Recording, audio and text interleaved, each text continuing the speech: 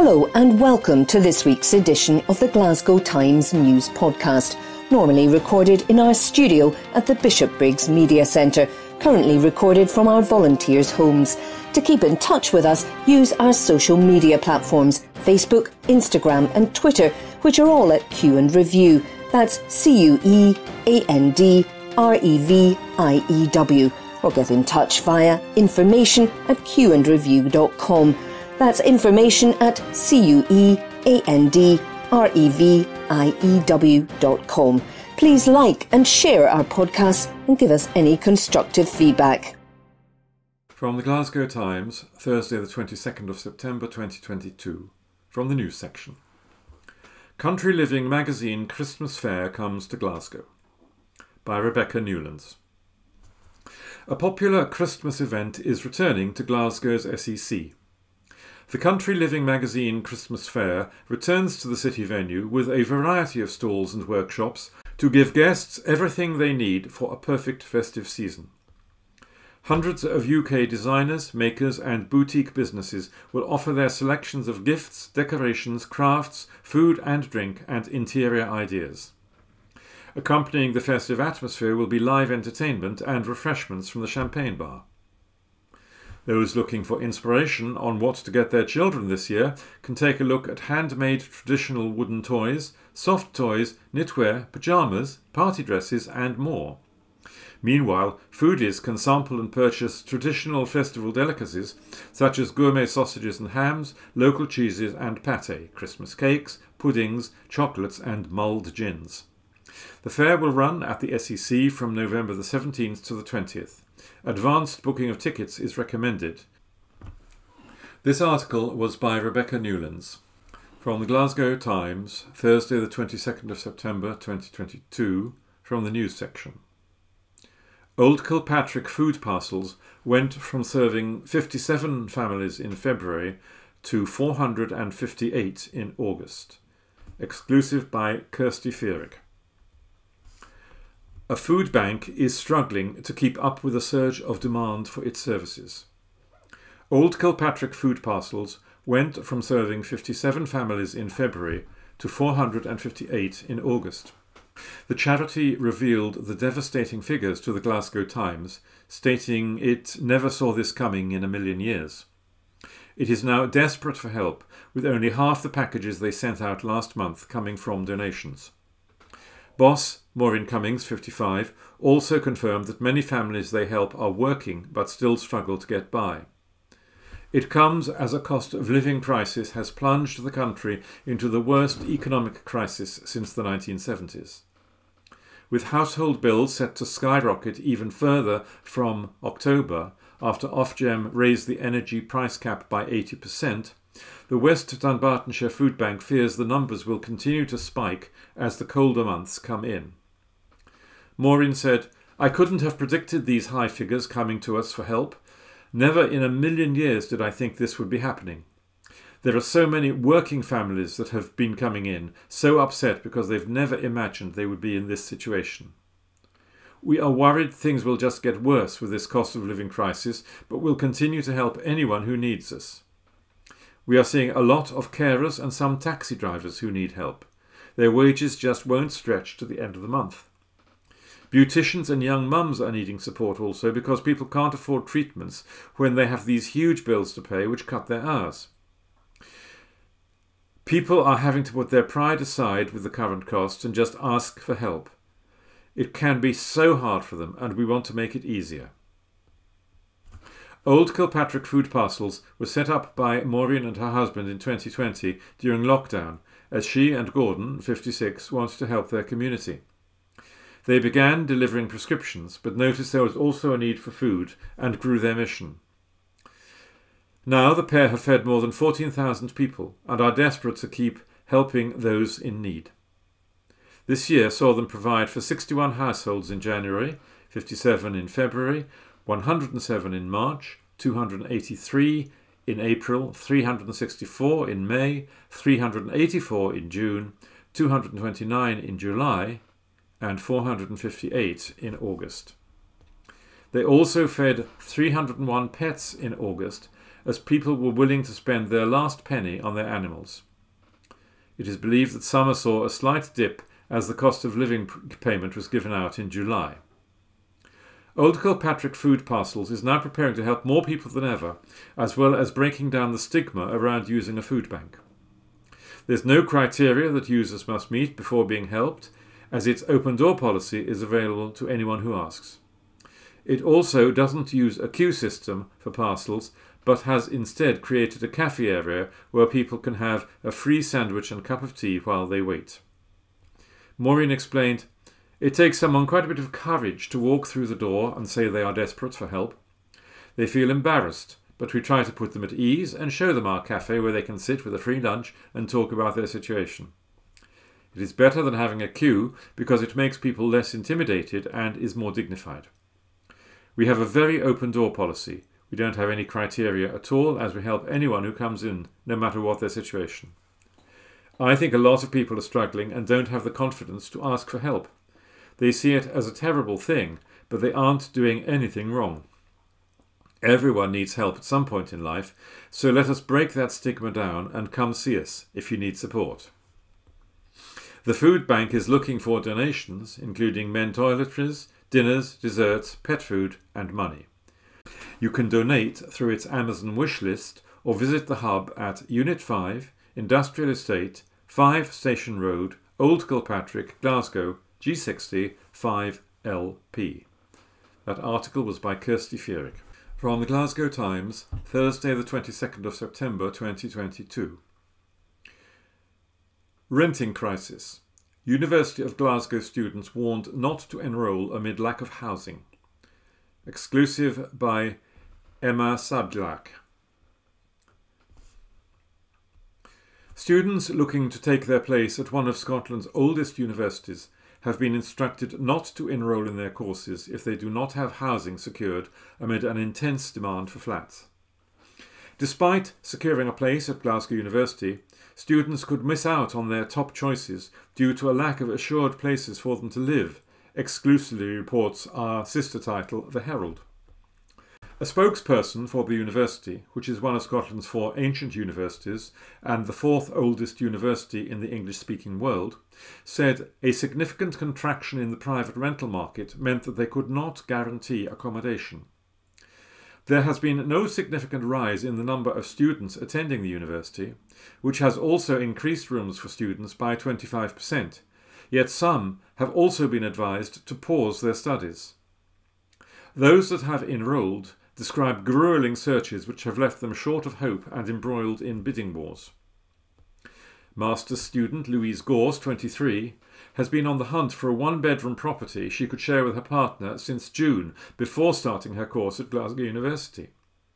Knowing she would need accommodation from September onwards, the couple believed that 3 months would give them ample time to find a flat. "We have tried to get a viewing for every flat that has been put up that is under £700, the student said, revealing that she and her partner would be happy with a 2-hour walk to university and extending their search to the outskirts of the city. Despite inquiring for upward of 50 flats, they only managed to secure 4 viewings during the summer-long search. "We've still not found anywhere," she said. "The main issue we are having is just the massive demand." "I can't say I'm hopeful," the student and living rent member added. The student's course has now started, leaving her to commute from Edinburgh, where the couple have been temporarily living with her boyfriend's parents. One flat, first advertised on a Saturday afternoon, had received over 215 inquiries by the time the letting agent opened its office on Monday morning, she said. Despite sending an inquiry on a Saturday evening and calling at 10 a.m. on Monday, she did not get to view the flat. But it is not just demand that has been halting the flat search. Blanket bans on taking in students is also an issue, especially when the university itself has warned there was no guaranteed accommodation. Some letting agents have also started including a proposed rent box on the application forms to suggest a monthly figure above the one that was advertised, pushing modestly priced properties out of reach. The letting agent said that because of demand being so high, some tenants have been offering to pay more than the advertised rent.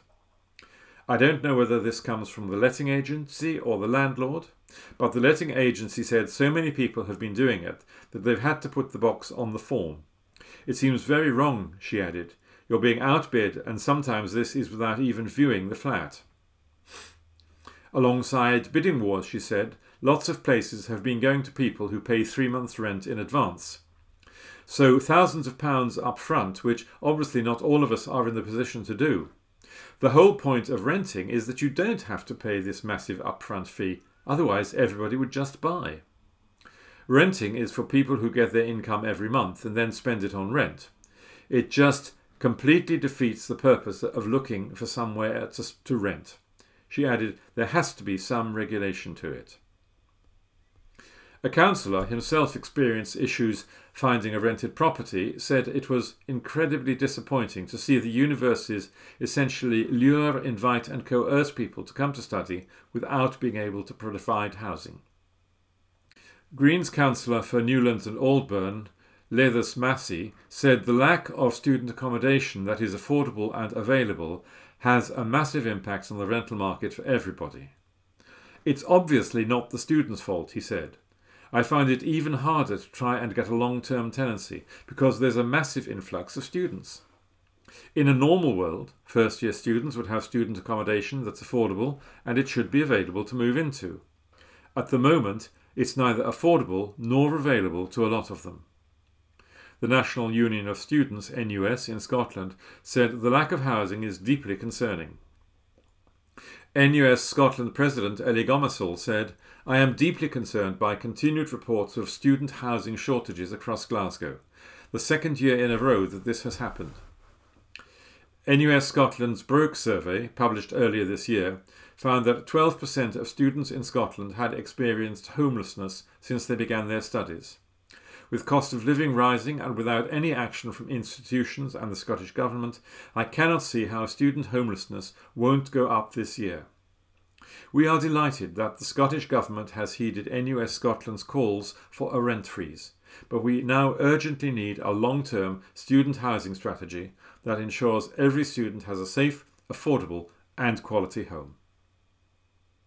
A Glasgow University spokesperson said, regrettably, due to a significant contraction in the private rental market, demand for rooms continues to be substantially ahead of expectation, both in Glasgow and more broadly across the UK. Like most urban universities, we cannot guarantee accommodation for returning students.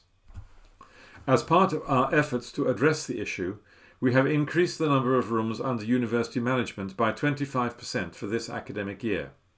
We have focused, as is our usual policy, on providing accommodation to first-year undergraduate students who live at a significant distance from our campus. There has been no significant increase in student numbers for this year. To address issues with the availability of accommodation within Glasgow, we are already taking steps to increase accommodation provision for future years, and we are continuing to engage with private providers and with local government on issues with the city's private rental market. We understand the concern students have about finding accommodation for the new semester, and we are taking a number of actions to support our students and ensure continuity of learning wherever possible. In some cases, our advice may include pausing studies for this academic year while ensuring students continue to have access to university systems and services. Comprehensive advice is available from Students' Advisors of Studies and the Student Representative Council Advice Centre. If you have been experiencing issues in trying to rent in Glasgow or Scotland, email Emma Sabliak, ema.sabliljak @newsquest.co if you want to share your story. From the Glasgow Times of Thursday the 22nd of September 2022, from the opinion section, Susan Aiken. Council is rising to fresh challenges in the new era. These have been an extraordinary couple of weeks. The passing of Her Majesty has brought to a close the longest reign of any monarch in the history of these islands, one characterised by an unwavering devotion and dedication to service. The Queen's funeral on Monday was a historic landmark. Like millions across the world, many thousands of Glaswegians will have marked the occasion with solemnity and reflection. Many others will have simply chosen to witness one of the biggest public events in their lifetime unfold before them. Scotland was special to the Queen, and she made many visits to Glasgow, from a young princess at the Empire exhibition in the 1930s through to her memorable opening of the Commonwealth Games in 2014. Her recognition of the warmth of our people gave many Glaswegians a particular sense of pride in that particular moment in our city's history. I want to take this opportunity to give my thanks to some of those who have ensured Glasgow, and indeed Scotland, have been able to pay their respects to the Queen. Members of staff from the neighbourhoods, regeneration and sustainability departments stepped up at short notice to answer a call to support the safe and timely procession of the Queen's final Scottish journey from St Giles Cathedral to Edinburgh Airport. The hour-long procession of the royal cortege was an enormous logistical undertaking, and more than 100 members of the team provided support to marshal the procession safely. While much of the city stopped on Monday to pay its respects, the Council continued to provide the essential services required to support our most vulnerable citizens and to keep Glasgow going. I thank all our dedicated staff who kept doing their day jobs while the majority of the population observed the special bank holiday. I'd also like to give a special thanks to our Lord Provost, Jackie McLaren, and her team for the leading role they've played since the Queen's death. In her capacity as Lord Lieutenant, the monarch's representative in Glasgow, it's the responsibility of the Lord Provost and her officers to put in place the protocols for occasions such as this, as well as to formally represent the city in Edinburgh and London at the passing of the cortege and the funeral. Jackie and her office have done Glasgow proud. Within hours of Her Majesty's death, a book of condolence was opened to the general public, and the front wall of the city chambers made a focal point for floral tributes. The Lord Provost also took a lead role in organising the proclamation of King Charles III in George Square and accompanied Princess Anne during her visit to the city chambers. I was glad to be able to have the opportunity then to directly offer my sympathies for the loss suffered by the Princess and her family. Amid the very public mourning, this has of course been a personal bereavement for the Queen's family, which is one of the reasons why it has struck an empathetic chord with so many. Most of us have experienced a similar loss at some time in our lives. Of course, there are many Glaswegians for whom, for a whole variety of reasons, the passing of the Queen does not feel relevant to their everyday lives, and others for whom it holds significance because it marks a potential turning point in how people across these islands think about the role of a hereditary monarchy in a modern democracy. Those feelings and viewpoints are as legitimate at this time as at any other, and it's vital that people are free to express them openly. But there are also many thousands who are mourning her death and who feel a sense of personal loss. For generations of Glaswegians, she represented something constant, a fixed point of inspiration and reassurance in their lives. In paying our respects to the Queen, it's important that we seek to understand and respect the views of those whose reactions to this moment may not be the same as our own. Over the past fortnight, politics in Glasgow have been put on hold.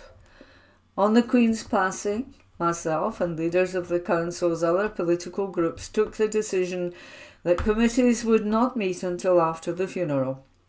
The business of the Council, of politics and policies, resumes at a time of significant and multiple challenges. As we rise to meet those challenges, we do so in a new era. This article was by Susan Aiken. From the Glasgow Times of Thursday the 22nd of September 2022, from the opinion section, The Glasgowist Sign of the Times by Paul Traynor. Kieran Global is an artist and graphic designer defining the visual identity of many of Glasgow's most popular independent food places.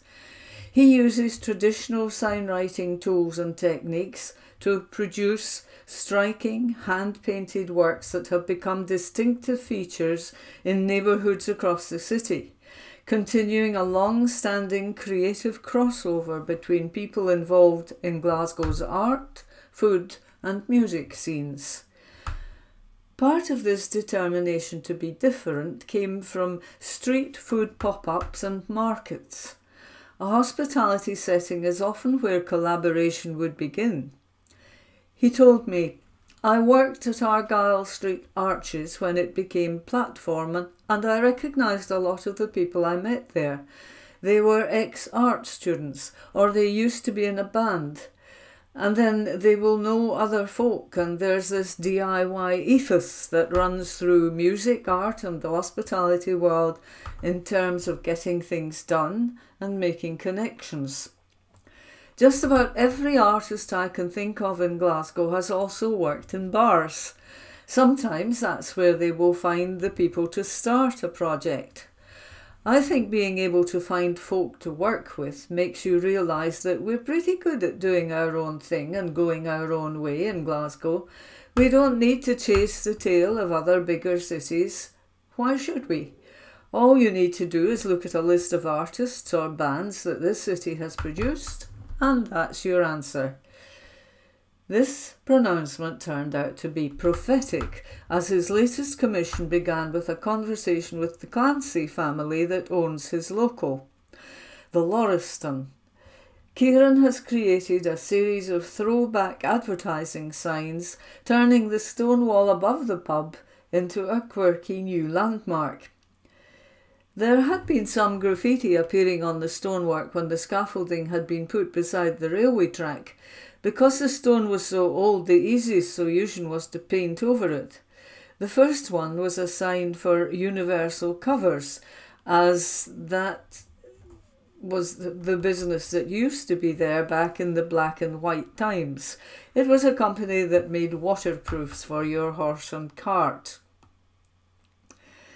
He calls the artwork throwback signs because they are not strictly ghost signs, the term for the faded imprints from businesses of the past that are often preserved or uncovered. They are modern variations on that theme. When the first sign was complete, they continued to crowdsource ideas around the pub and settled on a triptych of designs with a retro sign for the Glasgow District Subway now on one side and a homage to the Lauristons' famous pie cabinet to complete the set. Kieran says much of his work lies with independent restaurants and cafes in the city. He feels connected to their success and hopes the signs help kickstart new businesses to attract attention. He works with artist Konzo Throb on larger scale mural projects, including sign writing Denniston on the side of Redmond's pub and an installation of Govan Hill lettering that represented the cultures in the neighbourhood. The global food and drink map of Glasgow signs include Lily Bakes Cakes in Partick, Rafa's Diner on the Hidden Lane in Finniston, Sacred Tums on Victoria Road, Good Times Roll in Govan, Tennant's Brewery, Le Bon Accord, Julie's Copitiam and Philly's Bar. Kieran attempts to project the personality of a location as much as making the signs attractive. Sacred Tums and Rafa's, to use two takeout places as an example. It was the owners that had a vision of what they wanted the food to be and trusted me to come up with an aesthetic that matched it. I don't take it for granted that you have that level of input to what people see when they visit these places. I get to look at the menus up front, and if the place goes on being a success, then you can take an element of pride in what they achieve. Street art is increasingly becoming a part of the urban realm all around us. Large-scale murals are the most obvious examples, but the resurgence of interest in signwriting, attempts to create an identity for local streets and add a colourful aspect to neighbourhood identity is one of the city's strengths. Let's continue to build, shape and create things in the Glasgow style. This article was by Paul Traynor. From the Glasgow Times, Friday the 23rd of September 2022, from the news section, Martin Compson happy to pay high tax as others struggle amid cost of living crisis, by Kirsty Feerick. Martin Compson is more than happy to pay high tax as people in Scotland struggle to keep their lights on. The 38-year-old line of duty star said, like everyone else, he doesn't want to fork out more cash, but in the current cost of living crisis is keen to do his part. The celebrity said he was happy to be paying 46% tax on his TV earnings and said simply, those who earn more should be paying more. It comes as Chancellor Kwasi Kwarteng announced the UK government is scrapping the 45p additional tax rate for the highest earners. The Chancellor of the Exchequer's move has faced a vicious backlash, including from the First Minister Nicola Sturgeon, who said it would allow the super wealthy to laugh all the way to the actual bank. Compson took to social media to share his fears and tweeted, absolute disgrace during a cost of living crisis. Those who earn more should be paying more in periods like this. I don't want to pay more tax, same as anybody else, but when people are literally struggling to keep their lights on, I'm more than happy to be paying 46% here in Scotland. The cost of living crisis has plunged the country into the worst economic crisis since the 1970s. We recently reported how Old Kilpatrick food parcels went from serving 57 families in February to 458 in August.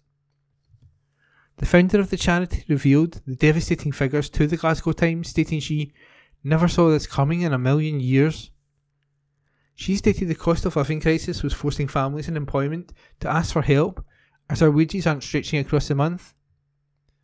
Now Kwarteng has put an end to the top rate of income tax for the highest earners, as he spent billions of pounds in a gamble set to increase growth. In a mini-budget, the cap on bankers' bonuses has been scrapped and restrictions to the welfare system are being added. He argued tax cuts are central to solving the riddle of the growth. Nicola Sturgeon tweeted, the super wealthy laughing all the way to the actual bank, though I suspect many of them will also be appalled by the moral bankruptcy of the Tories, while increasing numbers of the rest relying on food banks, all thanks to the incompetence and recklessness of this failed UK government. And that article was by Kirsty Feerick. From the Glasgow Times, Friday the 23rd of September 2022, from the news section, Nicola Sturgeon says super wealthy laughing all the way to the bank after mini budget, by Nicole Mitchell and Craig Payton. The super wealthy are laughing all the way to the actual bank, Scotland's First Minister has said, after the Chancellor unveiled plans he said would drive economic growth.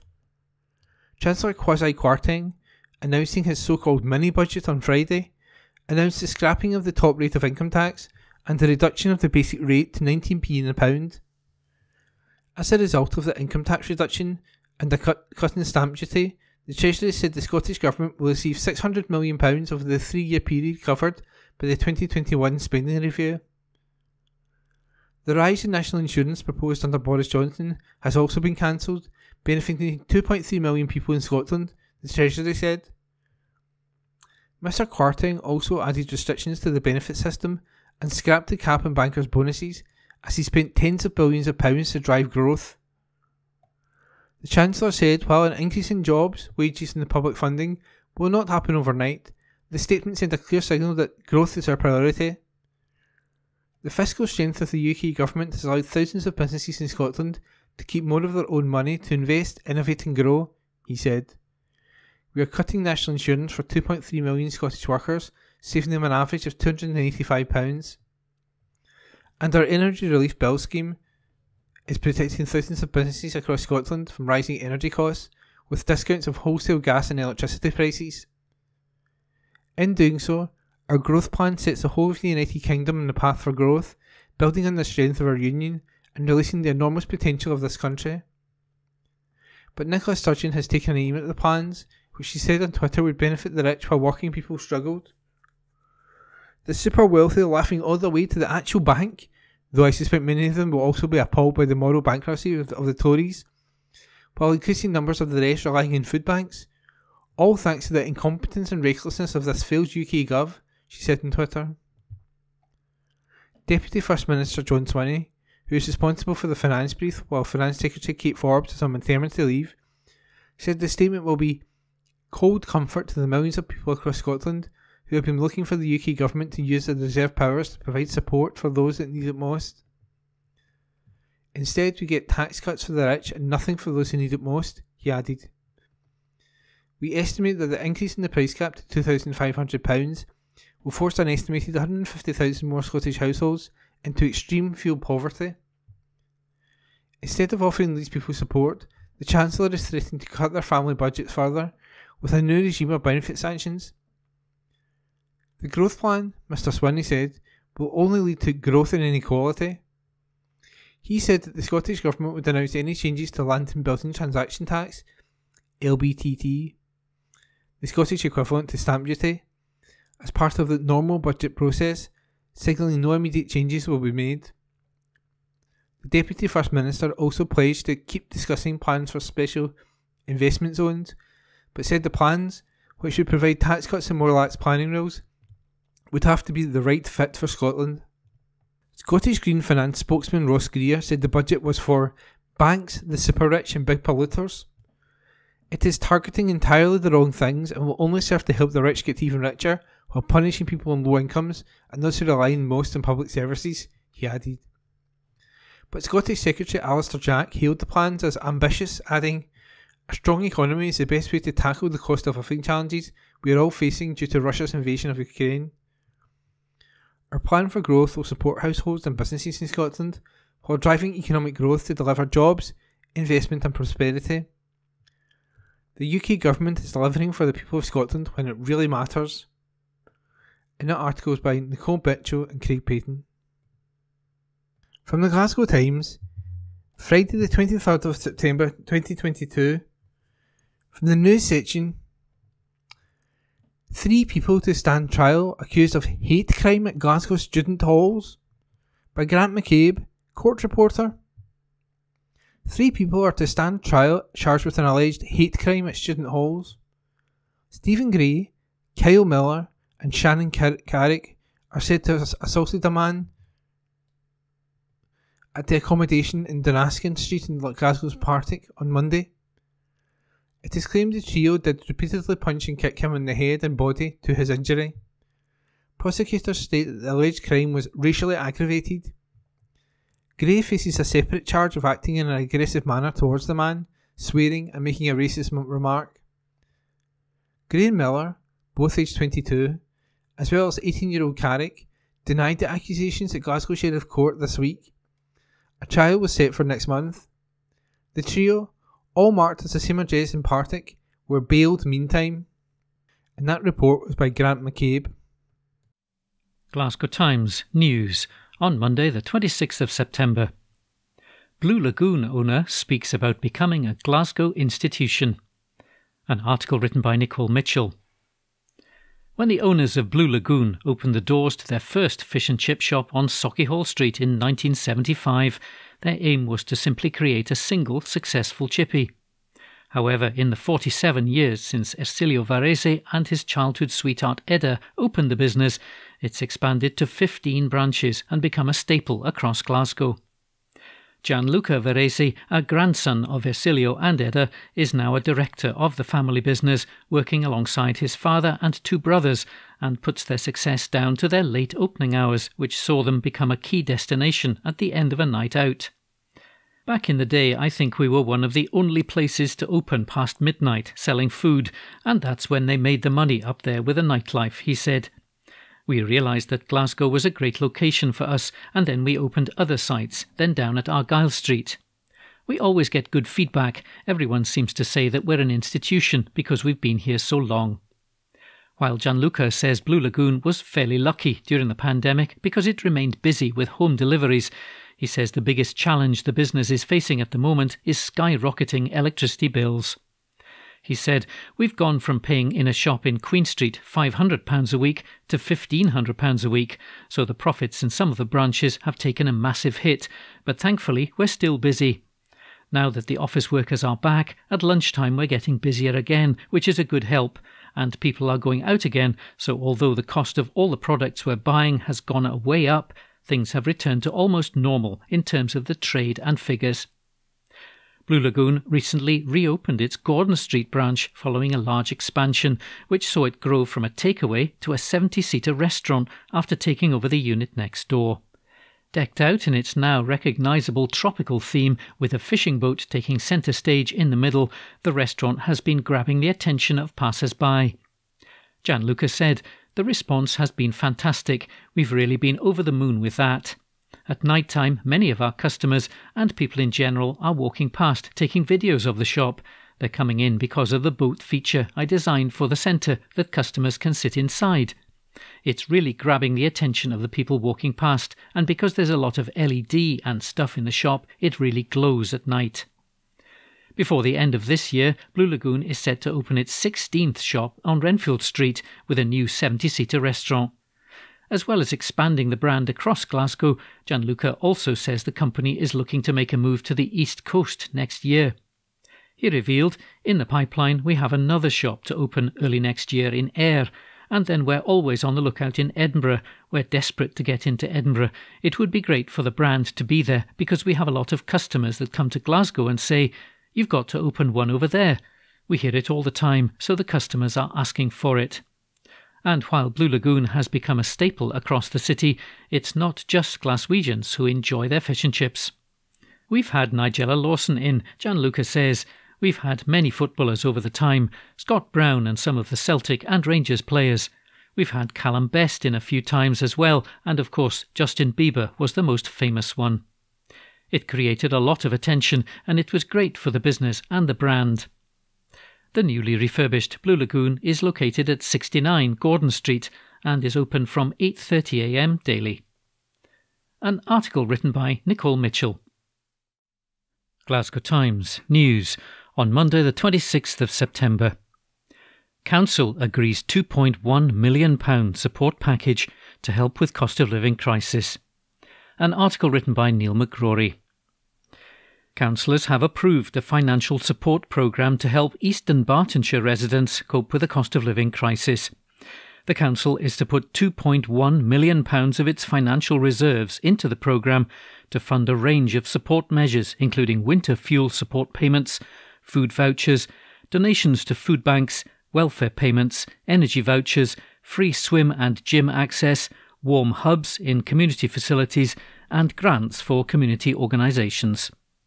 A report on the proposal stated, "The cost of living crisis is having a significant impact across our communities. The cost of living is predicted to continue to increase during 2022, affecting many families and residents, making it more difficult for low-income households to make ends meet." The cost of living crisis is such that the First Minister has recently been quoted as saying the crisis is a humanitarian emergency which could cost lives. Although welcoming the proposals, Councillor Susan Murray said that during the 15 years the SNP had been in power at Holyrood, there had been no reduction in the number of Scottish children living in poverty and called for specific support to help older people as well as children and families. In response, Council Leader Gordon Lowe said that a number of the proposed measures would potentially support older people in East Dunbartonshire, especially the warm hubs and welfare funding, which is open to all eligible residents. Many older people are also council tenants. In terms of the council using its resources to do this, I think it's entirely right that all branches of the government should step up, he added. Councillor Vaughan Moody also welcomed the scheme, highlighting the free access to swimming could potentially help address the disruption to swimming lessons caused by the pandemic, while also creating demand which could benefit the Leisure Trust, which is also facing financial pressure. An article written by Neil McGrory. Glasgow Times News on Monday the 26th of September. School Uniform Bank makes winter appeal. An article written by Rebecca Newlands. A Glasgow school uniform bank has made a plea to keep its service going as the cost of living crisis continues to put a strain on services. Glasgow's pre-loved uniforms, based on Govan Road, is facing increasing demand for uniforms as rising bills and costs have resulted in more and more families struggling to cope. The registered charity was originally founded in 2017 as Balornock Uniform Bank by Donna Henderson, who recognised a demand for the service in the area. It expanded as North Glasgow Uniform Bank, then became an official charity as Glasgow's pre-loved uniforms in 2020. The team made a plea to the community ahead of the winter months. In a recent post on Twitter, it said, "We still need your support. All we're asking for is a donation of £1 to help keep our service going and to support the costs of our big winter jacket giveaway, which is more than just jackets." The plea comes just weeks after we exclusively reported that the city's uniform banks were facing up to triple the demand at the beginning of the new school year. Ms Henderson told the Glasgow Times, "People are saying to us that they're just struggling with their bills going up, and any wee bit of uniform they can get help with just means that they're able to pay other bills." The cost of living crisis has meant that families who previously never required the bank's assistance are now in need of the service, leading to very high demand. Ms Henderson added, "There are people being refused clothing grants, even though their circumstances haven't changed from last year. A lot of people think families automatically get a clothing grant, but you might be just a couple of pounds over the threshold, and so you've got the same bills to pay as maybe your next door neighbour, but they're getting £150 per child, so they're better off than you are." While also encouraging people to use less waste by recycling clothes, the volunteers' main aim is to help families in Glasgow who are financially disadvantaged by providing them with clean, warm and comfortable second-hand uniforms.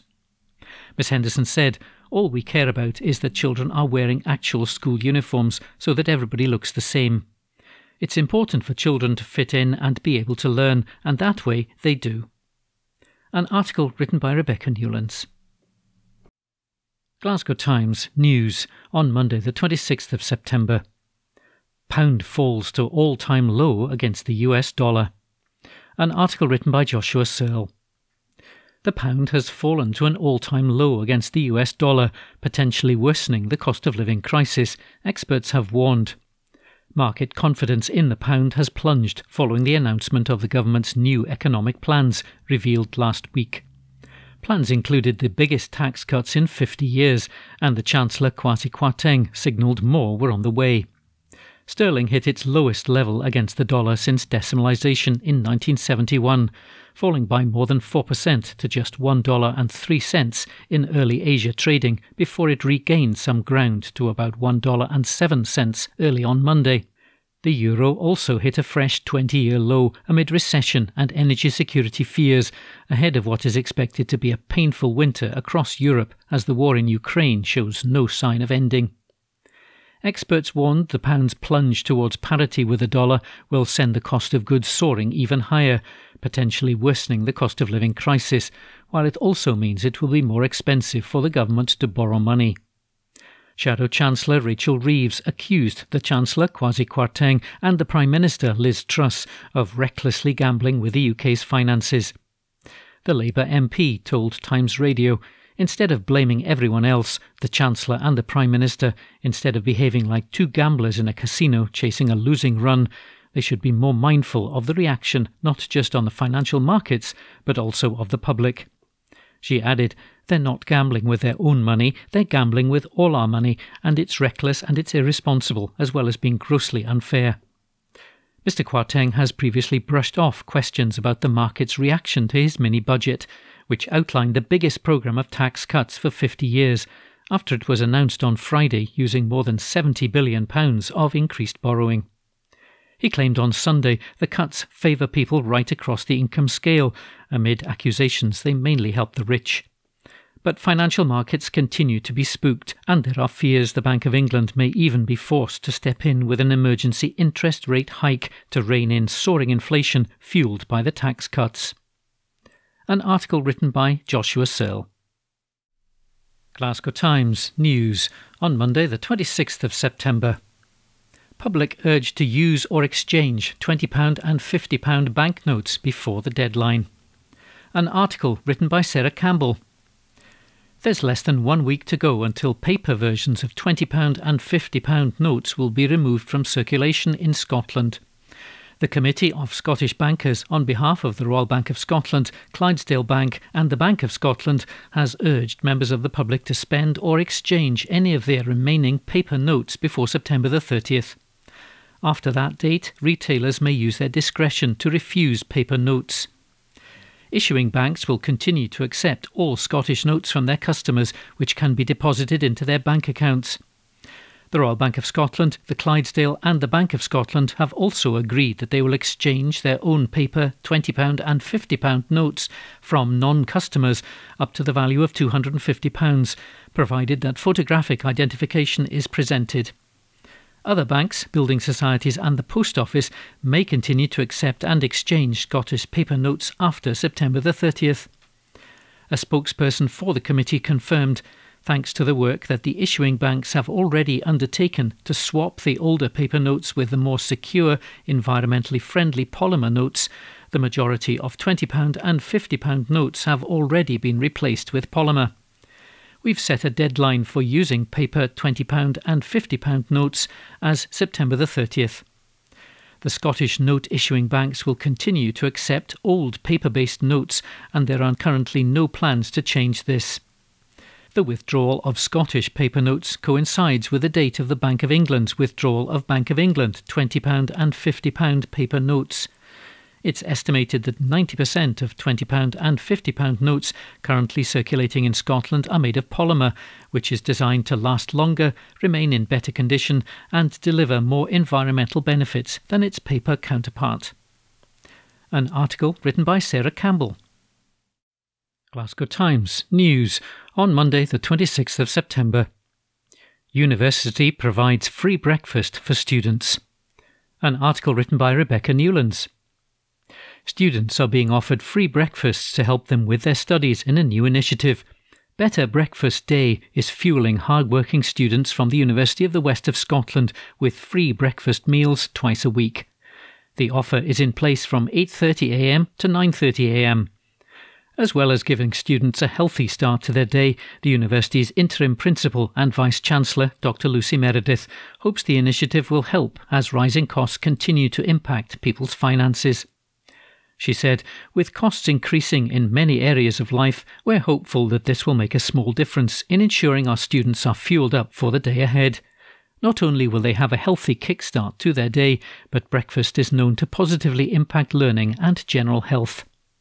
Research shows the impact skipping breakfast can have on learning, and this initiative demonstrates our commitment to the mental and physical well-being of our students. Rebecca Grant, president of the Students' Union at the university, added, "We're delighted to see the Breakfast Club launching at the university to support our students. It'll bring so many benefits, and it's a great opportunity to catch up with classmates and students from the wider university community." An article written by Rebecca Newlands.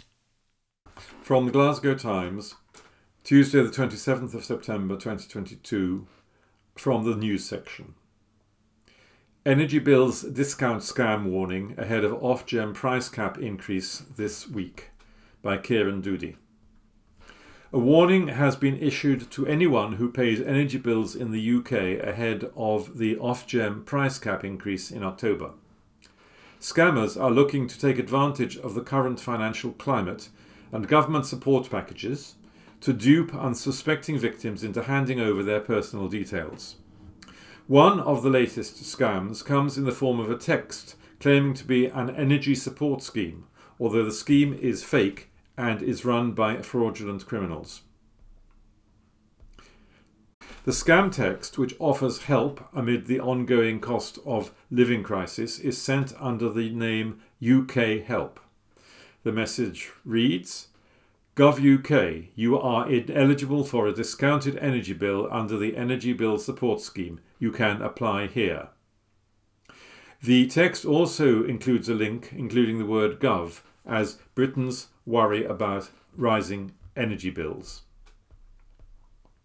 This link does not take you to the government website and instead leads to a website where scammers can steal personal information and banking details. It's worth noting any text messages claiming to need details is a scam. You do not need to apply for the £400 rebate and the money will be paid automatically. A spokesperson for energy regulator Ofgem said it has recently asked all energy suppliers to ensure clear and up-to-date information on scams is easily accessible on their websites. The spokesperson said, "It is alarming that vulnerable customers are being preyed upon in this way when people are already struggling so much. We take these attempts to exploit consumers very seriously and work with the National Cybersecurity Centre to prevent these malicious attacks.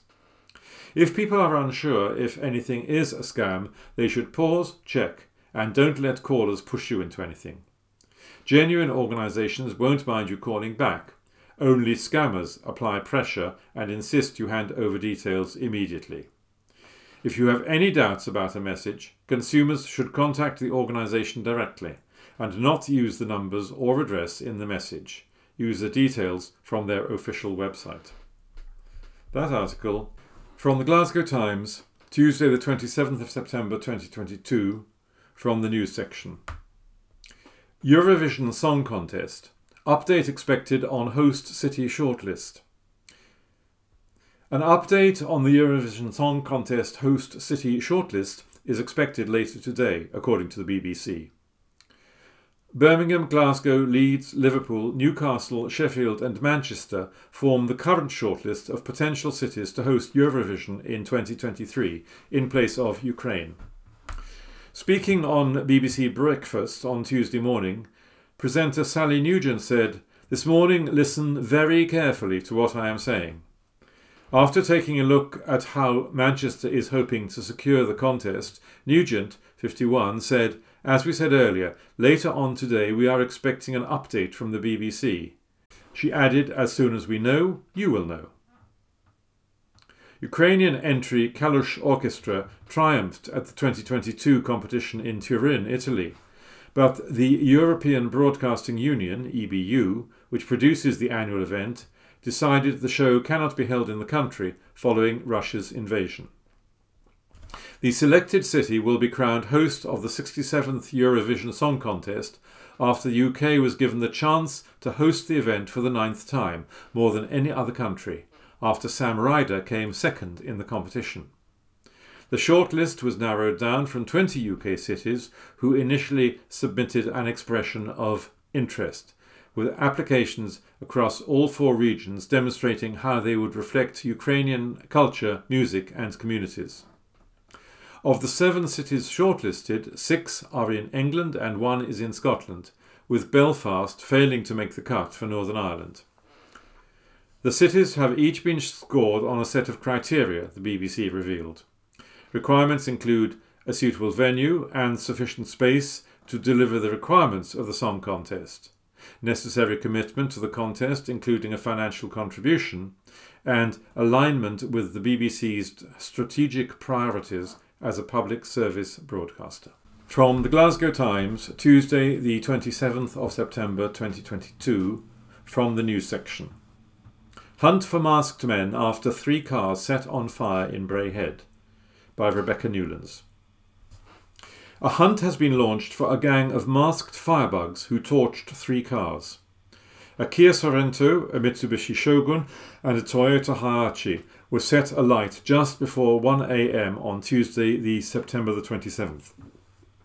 The cars were targeted in the King's Inch Road area of Braehead.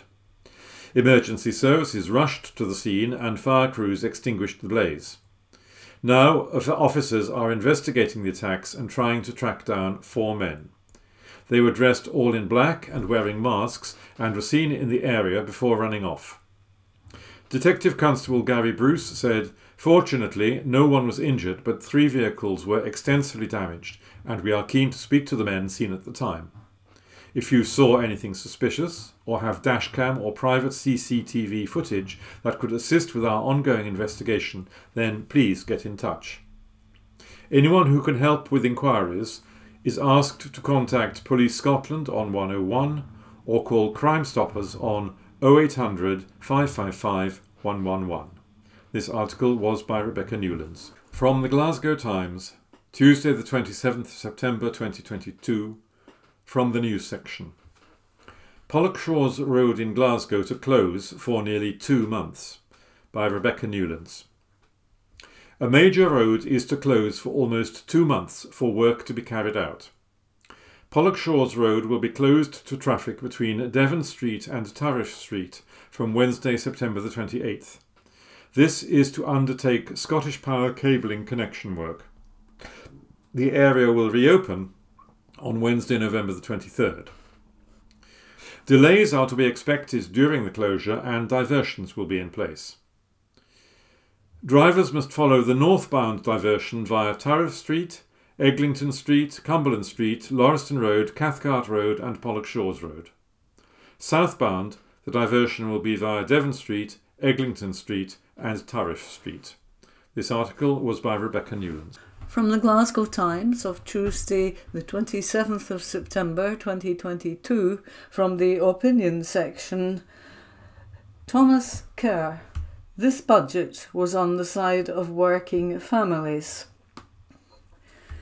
The past few weeks have been a bit of a whirlwind for me, as my partner and I come to terms that in February we'll be joined with our first child, a little boy. It's made me reevaluate my priorities as I work to rebalance my life between work and family, but it's also got me wondering what kind of world my son will inherit. He'll grow up in a world with a new monarch, new prime minister and new opportunities.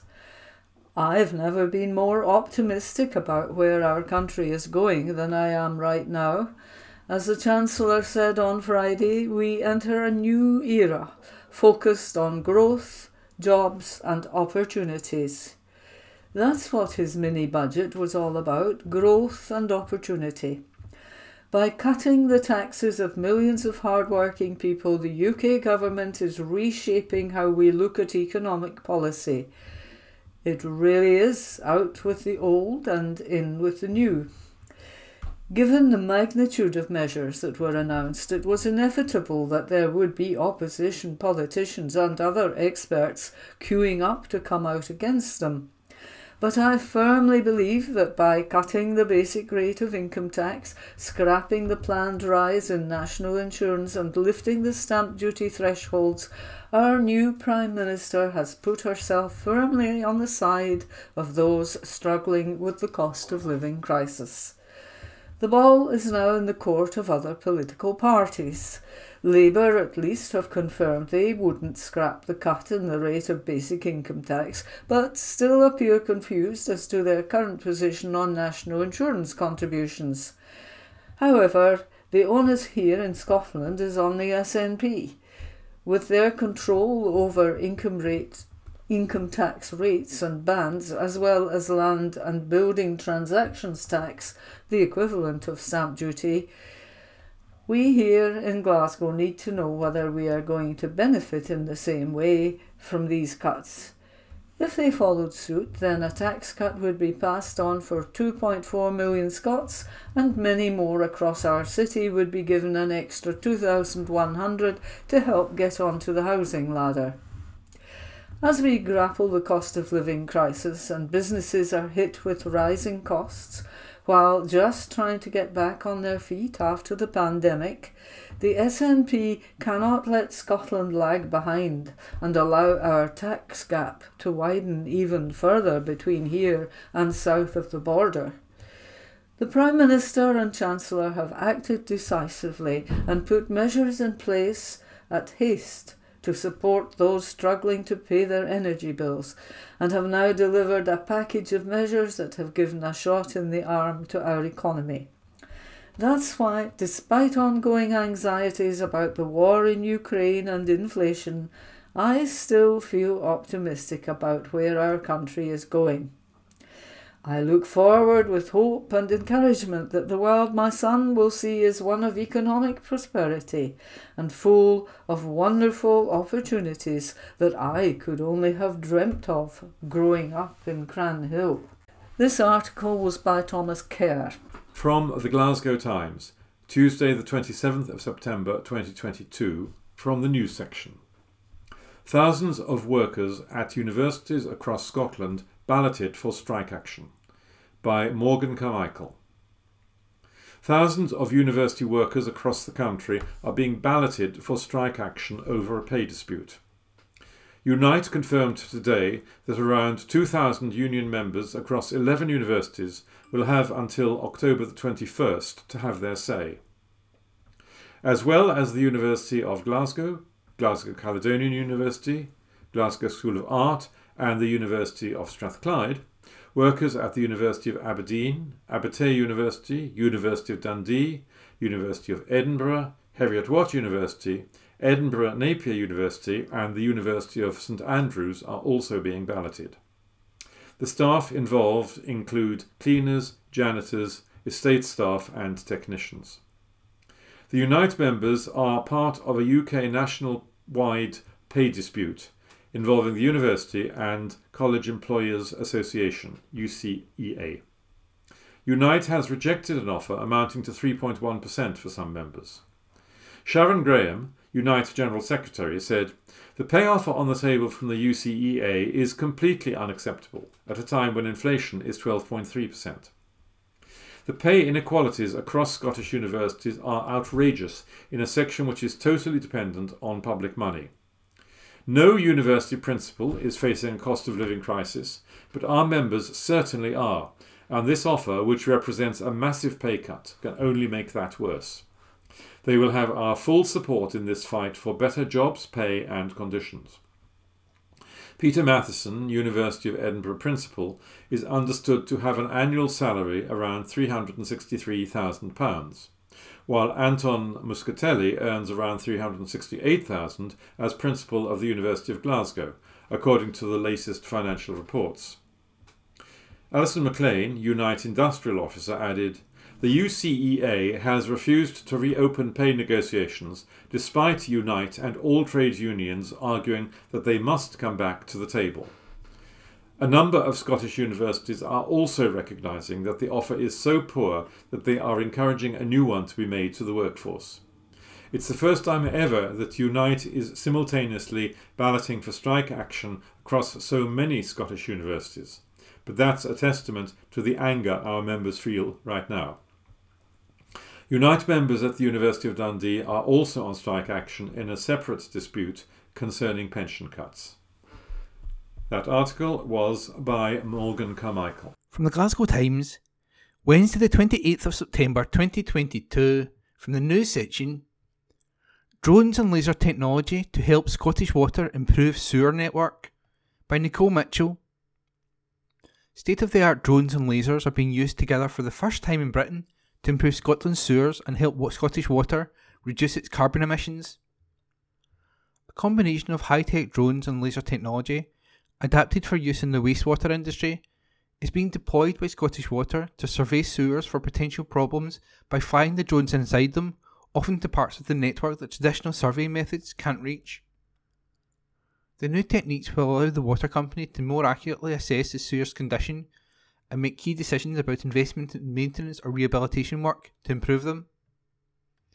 This will, in turn, make the sewers more resilient, improve Scottish Water's service to customers, and reduce the risk of leaks, collapses and environmental pollution. Replacing teams of up to 15 workers with just 2 operatives using a drone and a light detection ranging LIDAR scanning and measurement techniques. This will also help reduce carbon emissions from sewer surveys by as much as 80%, helping Scottish Water towards its target of reaching net zero carbon emissions by 2040. The bespoke drones will fly into sewers, effectively replacing workers in challenging and dangerous underground conditions, and will enable Scottish Water to survey its network of more than 33,000 miles of sewers more accurately, which will cut the cost of repairs and maintenance, reduce the risk of falling and pollution, improve the utility's ability to target investment, and enhance worker safety. The adapted technology was used for the first time on a large brick sewer in Bath Street in Glasgow City Centre in July, and is set to be rolled out to other locations across the city, as well as Edinburgh, Aberdeen and some rural areas. Ian Jones, Risk and Life Cycle Planning Manager at Scottish Water, said, "This is the first time we've used drones adapted for sewers and LiDAR together for sewer surveys, and we're really excited about it. We want to improve the accuracy of our surveys and, for safety reasons, we want to reduce the number of workers needed to carry out survey work inside sewers." The drone does both, and it will also help us in our aim to reach net zero carbon emissions by 2040. Factors such as depth, flows and debris can significantly slow down a worker entry survey in a way that does not affect the drones.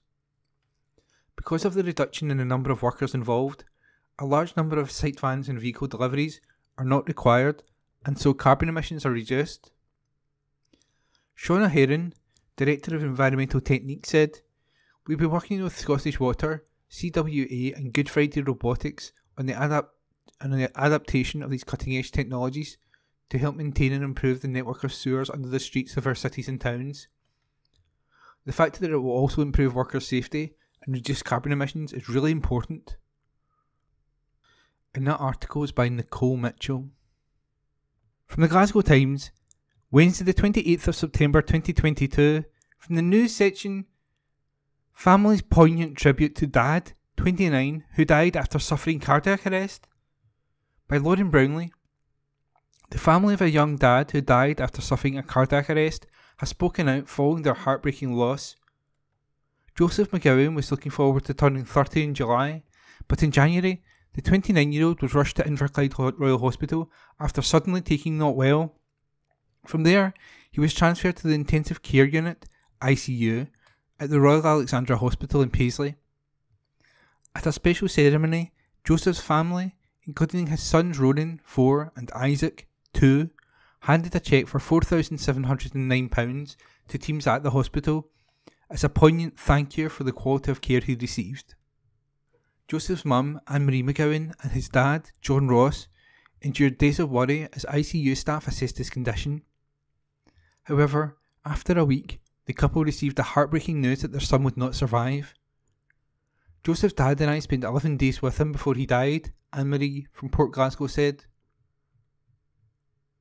"The care our son received was wonderful. I'll never forget what the staff did for him.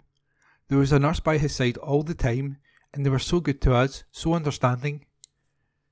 At Joseph's funeral, we asked that people didn't send flowers, but instead donated money to the hospital. We raised £505, which we've already handed over. But that was only the beginning. A little while later, 9 of Joseph's friends walked the West Highland Way to raise even more money, and I'm so proud that they raised nearly £3,000. Joseph's brother Jamie and Anne-Marie's friend Eleanor Leach then arranged a charity birthday party in memory of Joseph. The party was held at the Hibernian Hall in Port Glasgow, and the proprietors provided the venue for free. "So many people came," Anne-Marie said. "I'm just so grateful to Jamie and Eleanor, and to our friend Karen Hagan, who baked such a lovely cake for the event. In fact, I'd like to thank everyone who donated raffle prizes and made the night such a success, and all the people who dipped their hands into their pockets and gave money for the hospital." Guests of honour Ronan and Isaac were allowed to stay up late to go to the party. "We felt it was important that the boys went," Anne-Marie said. "By being at the party, they were able to say happy birthday to their daddy. The boys don't really understand what's happened. All they know is that their daddy's in heaven. They're so young that they won't remember any of this, but we want them to know about the people at the hospital who helped their daddy, and about everyone who helped him in the hospital in return. We hope the pictures we've taken will help us do that. The staff at our hospitals don't get enough credit. They did so much for Joseph that we just can't thank them enough. We just wanted to give something back. We'd like to thank Dr. Patrick McGoey, who was so kind to us, as well as all of the staff on Ward 24. But we'd especially like to thank Mr. David Gray and the End of Life team, and all the others who helped us. We will never forget them, and we just want to make sure Ronan and Isaac never forget them too. And that article was by Lauren Brownlee. From the Glasgow Times, Wednesday the 28th of September 2022, from the news section, Glasgow University students hit out as lectures held at the Wellington Church. Fed up students paying £19,000 a year to study at the University of Glasgow hit out at the decision to teach lectures in a church which has no internet access. Subjects including politics and psychology are being taught at Wellington Church, a short walk from the Uni Library. Services are still being held at the Church of Scotland Church rather than lecture theatres, the news site The Tab reported. Timetables suggest the 19th century church, which has no internet access, will be used until Christmas. Lecturers are using the lectern while students complained of it being uncomfortable. Second year student Evan, who does a joint honours degree, told the student newspaper, The Tab, she has had to spend 2 hours sitting in the wooden pews. She said, "There's no Eduroam extension, student Wi-Fi, so I have to use my data and hotspot to take notes on my laptop, which sits on my knees since it doesn't fit in the tiny little ledge for the Bibles. When it's sunny, the light comes right through the stained glass and you can't see the projector screen. Love that I'm paying £19,000 a year as an international student for that." Another student said it was pretty cool and added, "It was unexpected but a nice twist." Alongside there being very little room to rest any laptops or books, students have said there are big queues to get into the church as the space, which can hold up to 1,000 people, only has one entrance through which students can come in. The church website suggested it's still functioning as a normal church as well as an impromptu Glasgow University lecture theatre.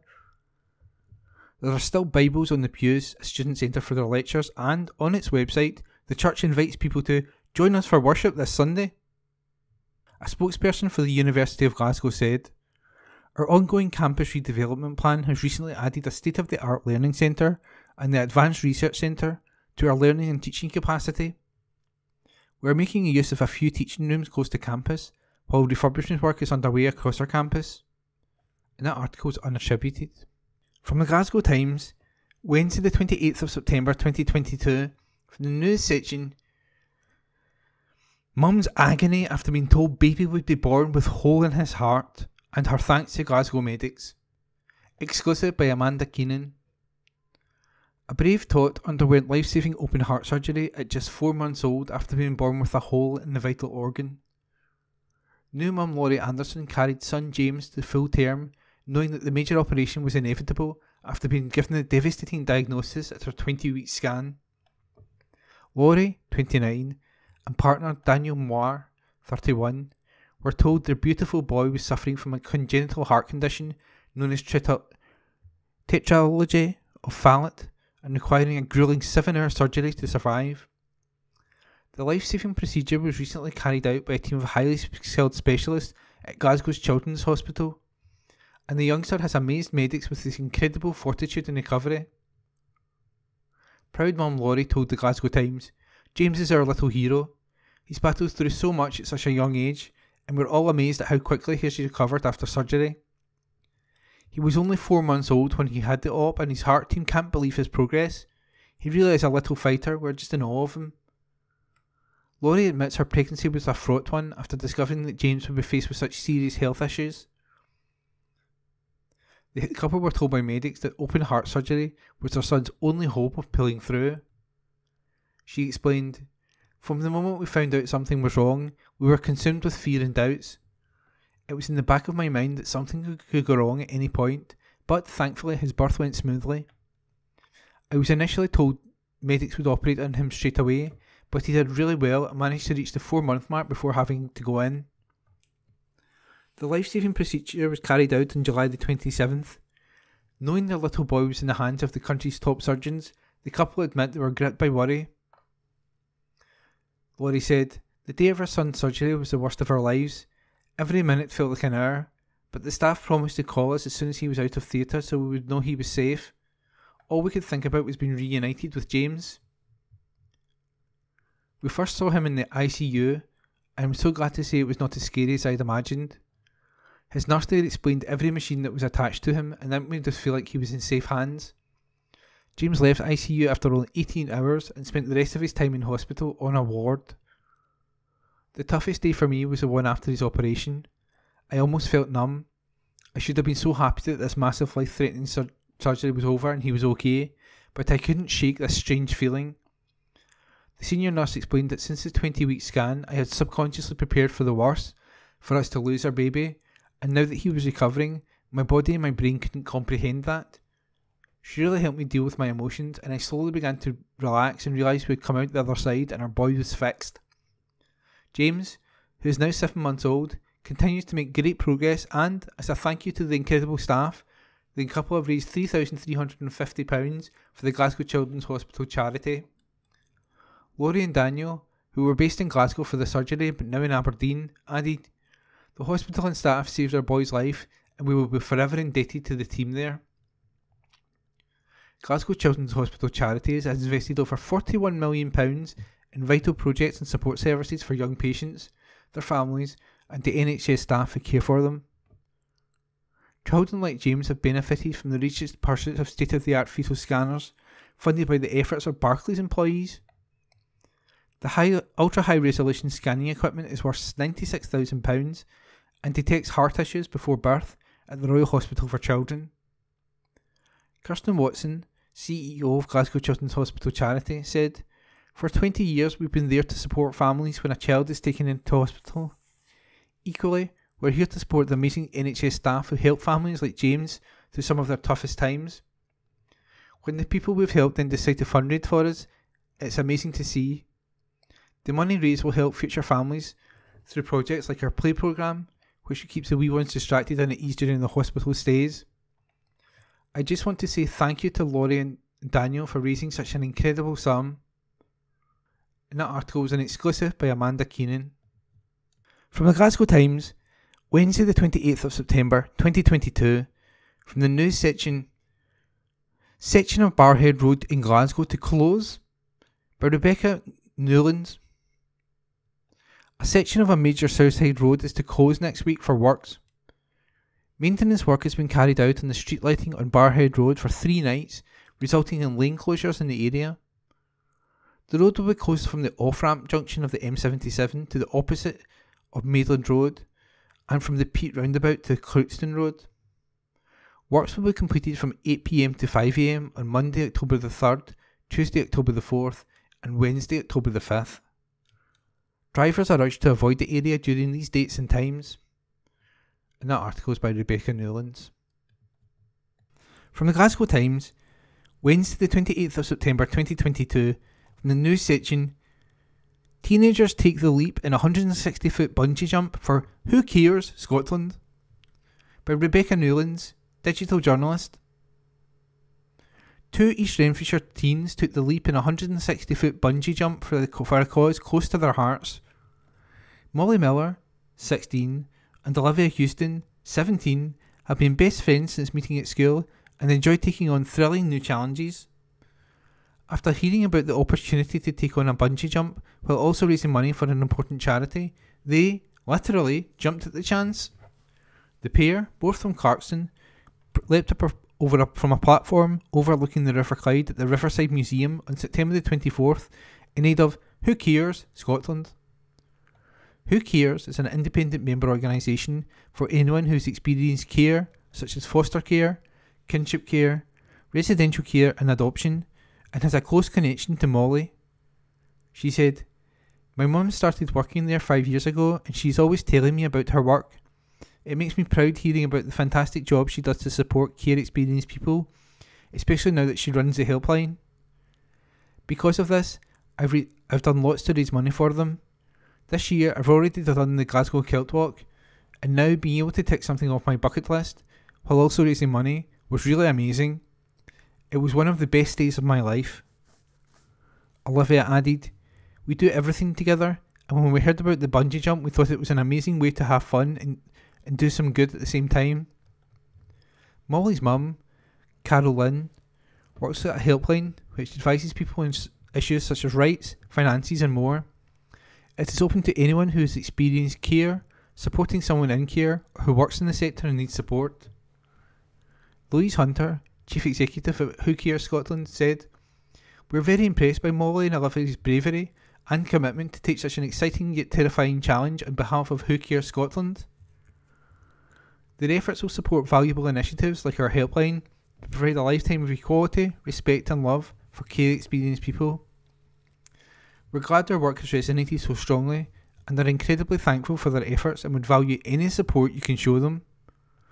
Olivia said, "We're hoping to raise £500 and we're about 3/4 of the way there.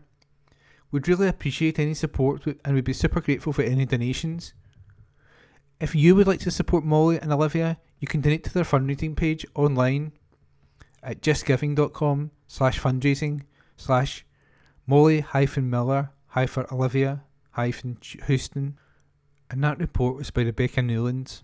From the Glasgow Times, Wednesday the 28th of September 2022, from the news section, 3 men face jail over sophisticated drug-making operation in Glasgow, by our court reporter. 3 men are facing lengthy jail terms after police swooped on a massive cannabis factory. Keith Gartshore, 42, Ross Blackshaw, 37, and Christopher Robb, 35, were held in early 2020. A judge heard how industrial units at Swanson Street in Glasgow's Dalmarnock had been converted for the sophisticated drug-making operation. Police seized around £500,000 worth of cannabis, as well as almost £100,000 of dirty money. The trio today admitted involvement as they appeared in the dock at the High Court in Glasgow. Gartshore and Robb had also been accused of holding named individuals in servitude to work at the units, but not guilty pleas were accepted. The 3 had their bail continued and are due to be sentenced in October. Prosecutor Alan Cameron told how they were part of a large-scale cannabis cultivation at several connected industrial units. He added, "Gartshore, along with others, was involved from May 17, 2019 in the setting up of the units. This initially included sourcing equipment and creating growing areas for cannabis plants." Mr. Cameron, over the subsequent months, he visited them obtaining necessary materials such as compost and taking cannabis away to sell. On December 30th, 2019, police caught him driving a van into a car park in East Kilbride. He handed over another bag to another person in the car. This was later found to contain £53,555 of drug money. A month later, Gartshore was held by officers. He had a key for one of the units as well as £38,000 of cannabis. Blackshaw was stopped the same night after police spotted him leaving Gartshore's home in Ridley, Glasgow. Blackshaw, of the city's Nits Hill, dropped a laundry bag holding £15,200 of cannabis. Police also found £22,000 of high purity cocaine, as well as £66,580 of ecstasy tablets, with another £6,000 worth of cannabis found in the property. Detectives then raided the drug factory in February 1st, 2020. Mr. Cameron said a load of 873 plants were found in the units, which had dozens of lights and fans rigged up. The prosecutor, the setup was a professional one, with large numbers of pots containing individual plants. The value of the cannabis seized there was more than £450,000, but, Mr. Cameron added, if all the recovered drugs were broken down into small quantities and or further adulterated, the maximum potential values of each would have been higher. Robb was later caught with £41,685 of drug money in Cambuslang, near Glasgow, on April 8, 2020. The trio pleaded guilty to drug supply charges, with Gartshore and Robb also admitting to possessing criminal funds. Lord Scott deferred sentencing for reports, and that report was by our court reporter. From the Glasgow Times, Wednesday the 28th of September 2022, from the news section, 2 men arrested for stealing a bike near Mount Florida train station. Report by Sarah Campbell. 2 men have been arrested following an alleged bike theft near a Southside train station. The bike is said to have been stolen close to the Mount Florida railway station at around 4 AM today, Wednesday the 28th. The men, aged 31 and 15, will appear in court at a later date. Police Scotland has urged bike owners to contact their community teams about upcoming bike marking events. and that article is by Sarah Campbell. From the Glasgow Times, Wednesday the 28th of September 2022, from the news section, 2 teens arrested after break-in at coffee shop on Glasgow's Pollokshaws Road, by Sarah Campbell. 2 teenagers have been arrested following a break-in in the city's south side. The incident is said to have taken place at a coffee shop on Pollokshaws Road at around 11 p.m. on Monday, September the 26th. The 2 males, aged 16 and 17, are due in court at a later date. And that piece was by Sarah Campbell. From the Glasgow Times, Wednesday the 28th of September 2022, from the news section, exclusive, women's footballers forced to change on pitch at Clyde FC that signed named rapist David Goodwillie, by Caroline Wilson. Women footballers were forced to change on the pitch at the Scots club that re-signed named rapist David Goodwillie, according to employment tribunal papers lodged by a former coach. Lauren Rabbit is suing Clyde Football Club, claiming she was forced out of her post after she raised concerns that the female side were facing discrimination. The former footballer, who played in the US and UK, claimed she was headhunted to oversee women's and girls' football, offered an agreed salary, and tasked with developing Clyde ladies and securing sponsorship. She says shortly after she started in October last year, players raised their concerns that they had no access to changing facilities and were having to change on the pitch for matches. According to the paper, she reported her concerns to David McGoldrick, Clyde Ladies General Manager, and Tom Elliott, Head of Community Development for the club, but said they were not fully addressed. Ms Rabbit escalated the matter to Aileen Campbell, Chief Executive of Scotland's Women's Football, SWF, in January, saying she was concerned about a lack of support from the club for women at large. The coach is said to have secured a major sponsorship deal for the women's team on January the 28th. 3 days later, she said she received an email from David Caldwell, a member of the board of trustees of the Clyde FC Community Foundation, who appointed her, saying a funding application for her position had been unsuccessful. She claimed she was asked by Mr Caldwell what her agenda was after she raised concerns. She says she was thereafter referred to as a volunteer and issued a statement on Twitter on March the 3rd saying she was no longer associated with Clyde FC. The previous day, the club announced the controversial re-signing of David Goodwillie, who was ruled in a civil court to have raped a woman in 2017. The general manager of the women's side, David McGoldrick, later announced his resignation and the team disbanded. Ms Rabbit is suing Clyde for unfair dismissal, with other claims of sex discrimination and harassment. The club denies all the allegations and claims the former footballer was aware that she was being taken in a voluntary capacity. It said Mr Caldwell had no authority to offer a paid position and she was taken on by the club's charitable wing. Clyde FC accepts that a level of pay was discussed, but said she was made aware that her salary was contingent on funding being sourced. The club said the women's side were not able to make use of the men's changing facilities due to COVID restrictions and said it does not have a legal responsibility to provide the team with changing rooms. It said an alternative area was identified with cubicles, toilets and heating, but claims this was declined by the coach. Clyde said it was aware that Ms Rabbit had stated in the media that her resignation was in response to the signing of David Goodwillie. The club said its purpose is a senior semi-professional men's football team. It said discussions had been had about creating a senior women's football team, but this was viewed as a potential goal for the future.